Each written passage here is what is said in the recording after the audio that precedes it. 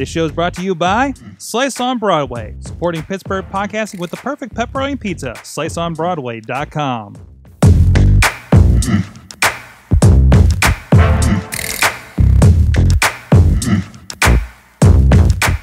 Hey guys, it's the Awesome Chat, ready to talk tech with another awesome entrepreneur here in the Pittsburgh area. Mike Sorgat, Sorgatron on the Twitter here in Pittsburgh, PA Mayhem Studios. We have so many great interviews. Check us out at awesomecast.net. Check out the Awesome Chat interviews we've been doing for almost a year now. Subscribe to it everywhere fine podcasts are downloaded, and of course video versions on YouTube and Facebook. Look for Awesome Cast. So let's get right into it. It's a return. Actually, we've been sitting here the whole time since you last checked this out. Maybe you're checking this one out first. Maybe you should check out our other conversation about 8-bit evolution and retro video games and rebuilds. Some great stuff. James Deighan is with us once again, still hanging out with that awesome looking Pac-Man machine. My consultant. It's your consultant. And of course, today we're talking about e360 technology.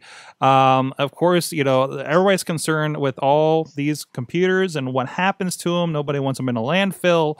The Best Buy's taking all kinds of crazy stuff, or maybe you'll find something in your area. I know, you know, I was just chucking old computers. I didn't want any more at Construction Junction. They were taking them for a bit. But you have kind of a different approach to what happens to all this old technology, all these old items of a certain vein. Tell us about what E360 is doing. So we say that recycling is the best last option. You lose 30 to 40% of an item's commodity material value when you take it through the smelting process, which is, you know, that's what recycling centers do. It's high velocity, 10 in, 10 out.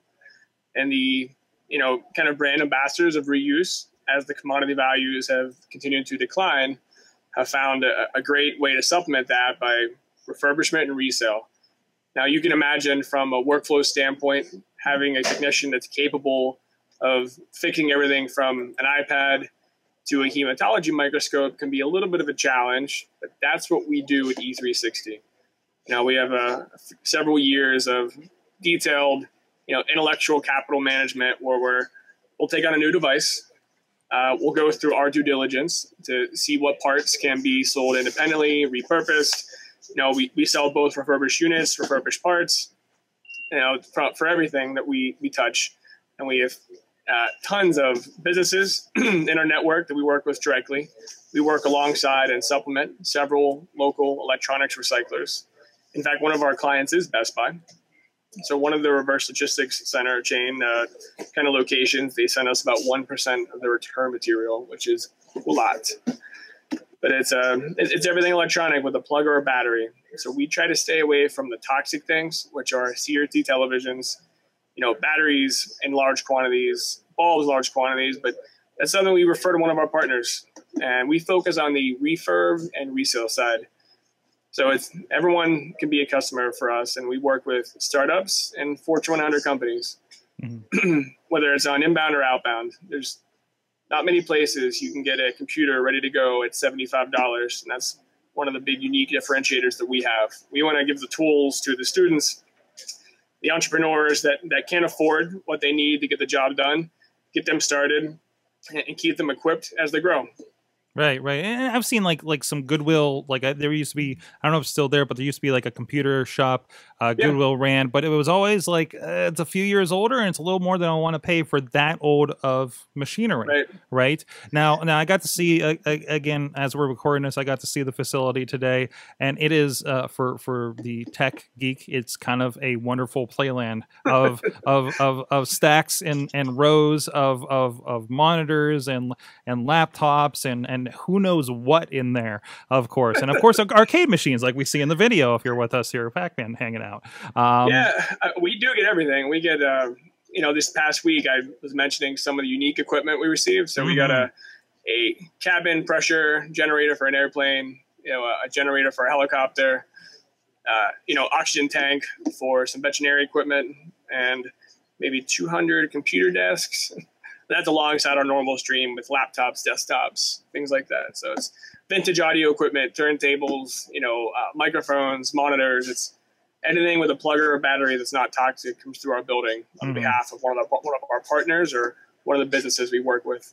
And you said most of this stuff, like in some way, finds itself in a new home, whether for resale, reuse, or I know you work with charity events and everything. As we talked with 8-Bit, you definitely have like you find a place for charity around your businesses. It seems.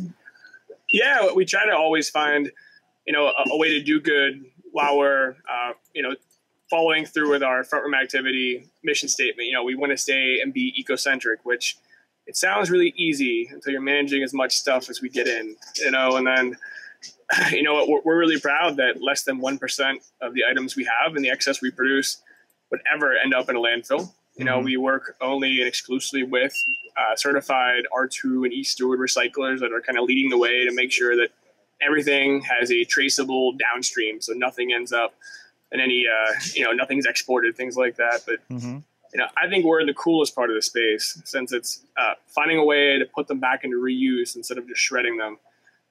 There's nothing like unpacking our beginning of the month material when it comes in. It's everything from ultrasounds to vintage all-in-one Pong tables and partially disassembled pinball machines mixed in with 500 laptops from a bank. and you guys are tearing them apart and making stuff work. It felt like my instinct walking around in there is I'm the person like as I told you, like I call this my duct tape studio. These are all repurposed machines that we have in here that people were getting rid of, and I'm like, yeah, I could format that, have it. You're talking to me on one right now, right? Like this is the side is missing from this laptop that you're speaking to me on, but it works, and that's the main machine I bring guests on right now, right? It's a Core 2 Duo. It's enough to do Hangout and the desktop presenter, and we're good. So when I see like this lineup of toys that just need a little bit of tending care, like that wanting to tinker and get these things going again, instinct is just like, let me add them. Yeah. I mean, it's actually a really interesting model, because once we have our processes down and a little bit of custom software development and some other kind of growing pains that every company goes through, we found that it's a really great way to pass value back to our clients by putting them back into resale and finding a new life for them. It does take more effort and much more detailed workflow and processes, but reaching the end market with a device that would have been shredded for 8 cents a pound, we're able to pay most of our clients 200 to 500% more value than they're getting wholesale, let alone when they're shredding. So we're the perfect complement to anyone's recycling or end-of-life IT asset efforts. We will responsibly remove data with an auditable, HIPAA-compliant report. And we're going to make sure that our next priority is finding qualified ways to bring it to resale market in a reasonable timeline and pay you for them. That's great. That's great. So if there's anybody with a business out there that needs to offload some old stuff, these are the guys to talk to. That's it. I want to talk about, you mentioned some solutions that you guys implement to make this thing more efficient. Like I go in and I think I asked you at some point, because I looked and I saw how everything was organized and everything. And it dawned on me, because again, from our discussions before, I was like, you guys have it figured out that all of this stuff is database. You know exactly where everything is at on here. So you guys are also more or less a software company. You're not just a reuser, repurposer. Like you guys have developed a solution to make this all work as well. And the software is certainly more scalable than opening up 100 warehouses. So we enable people that are already similar parts of our industry in different states and different countries to securely remove data on a huge spectrum of devices, either via Pixie Boot, loose drives and RAID arrays, and it's every type of drive, SATA, fiber channel, IDE. And that solution didn't exist until we pushed it out there. It's tablets, mobile devices.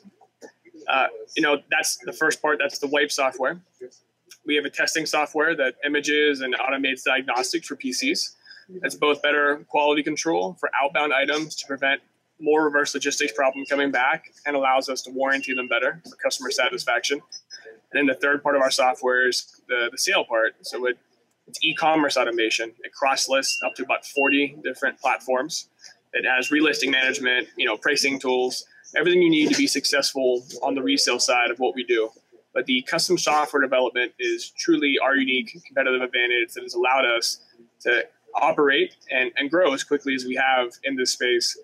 And it's something we just recently started commercializing about 4 months ago, the first clients for the software. And as we move forward, I'm always going to have E360 because I love it. But Claribyte absolutely is taking more and more of its own life and growing pretty quickly. Our early customers are excited about, what they're able to do with this material that they couldn't manage as effectively before. They were just shredding it all.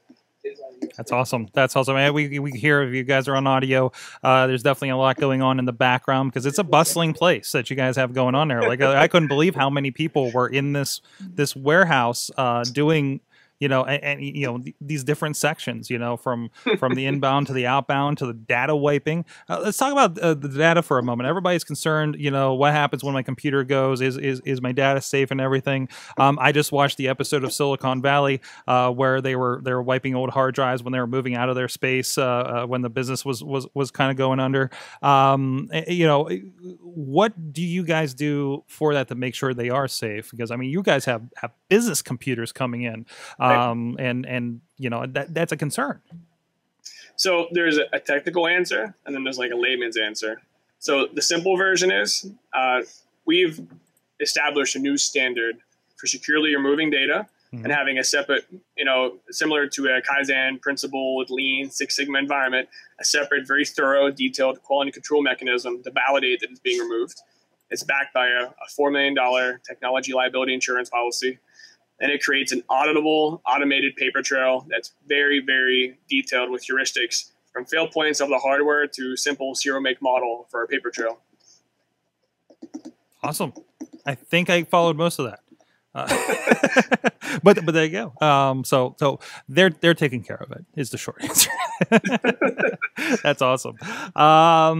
From there, so obviously, you guys aren't handling everywhere. You guys are here in Pittsburgh.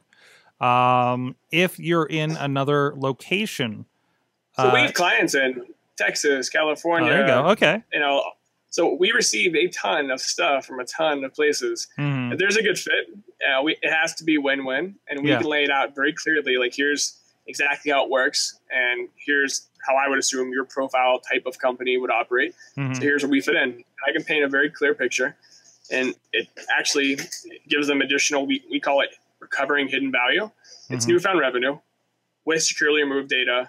It has all the responsible downstream, either with one of our partners or through them. It's great because it crosses all the lines off and checks all the boxes they need when they're removing those devices. That's awesome. That's awesome. So what do you think of the Apple robot that's taking their phones apart? It seems like the right space for this. But you got no fancy robots named cute names like they do. But not yet. No. But also you're not dealing with something as standard of this is an iPhone, everything is the same. We have 3 different versions of it. It's taken care of, right? When you see like Apple taking care of something like that for their reusing, repurposing, taking it in house like that, do you think that's a good thing for the industry in general? Absolutely, yeah. OEMs have to take some responsibility to pair up new manufactured devices and finding environmentally sound ways for previously manufactured devices. The basic concept that I think everyone should evaluate closely is how embodied energy works. So all the energy, all the resources that go into initially manufacturing these devices, how much of it is recoverable and how is it recoverable? So there's a simple and easy way to paint a picture. And I say, how many smartphones does it take to create a new smartphone? And unfortunately, the answer is 0 can do that. It's tough. There are a lot of finite resources that are used in manufacturing that are not able to be recovered. And, as everything changes from an environmental standpoint and companies are taking and putting huge emphasis on the eco-centric sustainability part of what they're doing, anyone that's manufacturing devices should have good initiatives for handling the material whenever it comes back and finding reasonable outlets for people to do that downstream responsible demanufacturing way. Either repurpose the devices or find a way to handle them in-house. That's a big part of what the LEED green companies work on, and sustainable manufacturing is a huge trend in the resource recycling space. We attend a lot of industry conferences each year to see what a lot of the big players are doing, from minimizing their packaging to, Apple's robot. But I do think that there's a huge need, even as recycling initiatives shift, for people to emphasize and focus on the model that we have with repair and reuse. Mm-hmm. And for people that aren't in that, I have a business, I have a lot to go that fits the model for you. Say I'm an individual and I have old computers. What do you recommend for them as far as those reuse options? Well, if you can find somebody in your network that has either the knowledge or tooling to make sure data is responsibly removed and find a second life for it, an easy email to our info address, and I can give you a specific use case. It's just info@e360tech.com, but it depends on the device type. So something that has toxic materials, the sooner you can get it to end of life to do the downstream commodity recycling, the better it is for the environment. But if there is at the top of that decision tree, a way for either parts or the entire device to find a new life, I will absolutely lay out that detailed trail. But there are huge numbers of companies and nonprofits that solicit these, P4 desktops, things like that don't have an in-house or a local domestic place. And they're, kitting them, packaging them, and setting up units to be sent out to, Africa and India. And, we're a member of we've worked with, CET USA and some other places that will take tested, qualified, ready-to-go devices for different nonprofit applications, for learning tools or senior centers and whatever it may be. It both saves them budget dollars and provides an option for someone to put them back into reuse without having to do it independently. But individuals, there are, depending on where you live, there are always going to be community recycling events this time of year. So they usually start around maybe March and they'll go until about October in Pittsburgh. There's about 6 recyclers in the area. And whether you're a one person or several hundred people place, don't hesitate to reach out, and I'll be happy to either take care of and show you the solutions you need and set you up for success, or make a reference to somebody else in our industry that focuses on that. That'll give you the best solution for whatever problem you have. Awesome. Thank you so much for telling us about what you guys are doing, and just generally, like I think the message of reuse and everything is super important as we're getting more of these gadgets. The materials, it's not like recycling paper, it's not like recycling pop cans, it's a process. And if we can figure out something else to do with these in the meantime, so maybe we don't have to make as many. Sorry, Apple. But thank you so much. Where can people find out more for you? And I actually tweeted out from the Awesome Cast this evening, and hopefully I'll put it out when we post this as well. Your article about Don't Recycle in 2016 over on LinkedIn. Look him up. Yeah, so e360tech.com. Check it out. Feel free to reach out. Our info address, just info@e360tech. And I'll be happy to assist anybody in anything they need, whether it's needing new hardware or looking for a way to securely manage your devices when they've reached their end of life. Mm-hmm. Awesome. Thanks so much for joining us. And again, please go check out our other conversation with James here with 8-Bit Evolution. If you're a gamer or you just miss your old Nintendo and wonder if there's something that you could do with that. That's something else that can be repurposed, old Game Boys, etc. And you kind of see how these two stories kind of fit together, and the two of the many, many, many things that James does. Thank you so much for joining me. James has been our awesome guest. Join us at awesomecast.net. Subscribe to the Awesome Chat everywhere you can find podcasts, and of course YouTube and everything else. You've been our awesome audience. Have an awesome week.